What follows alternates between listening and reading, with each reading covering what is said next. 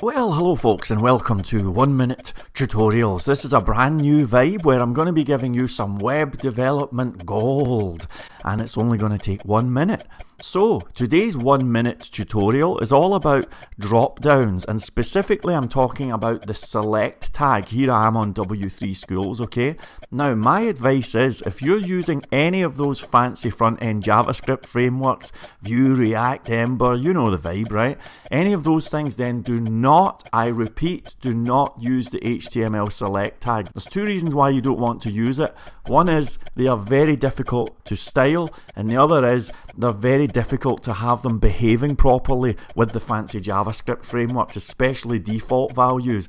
Instead of using a select tag, try using something like this instead. This kind of HTML is very easy to work with, and with just a little bit of CSS you can have it looking and behaving perfectly.